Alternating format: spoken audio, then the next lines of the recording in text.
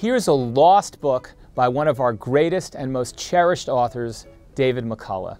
One day, while reading about David, I noticed a reference to a book called Brave Companions, Portraits in History, published in 1991 by Prentice Hall, a division of Simon & Schuster that was shut down the same year.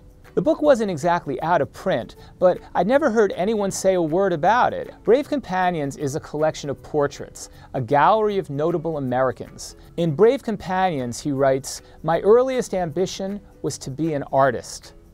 I think this book of exquisitely crafted portraits should be regarded as an enduring example of a great historian's art.